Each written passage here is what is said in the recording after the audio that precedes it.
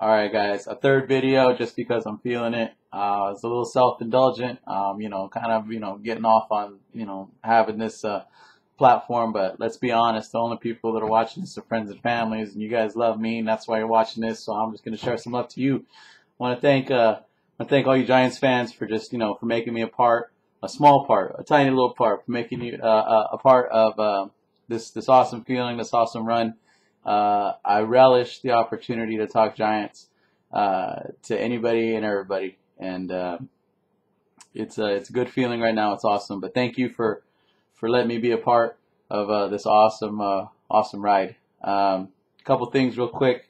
Some bad words are gonna get involved. You know what? The Giants stepped up and they took this. Okay, they took this shit. They won the World Series. Okay, nobody gave it to them. The other teams didn't choke. They won. If you got pitching, your pitching can counter any offense. Anybody who follows baseball knows when it comes time for the playoffs, you better have some stud pitchers. You better handle your stuff. This is a dynasty being born. All right, Giants have been in close games all year long, pressure situations. They had the balls. They did not pucker up. Yeah, ask Mr. Lopez about that. My dad. They did not pucker up. They handled their business. And you know what? It's on, baby. It's on. San Francisco Giants, World Series champions. You know what I mean? Dodger fans, suck it. Philly fans, suck it. Ranger fans, suck it. The Braves, I love Bobby Cox. Lick it. It doesn't matter. This is what I'm talking about. This is how I feel. The truth, the word. San Francisco Giants.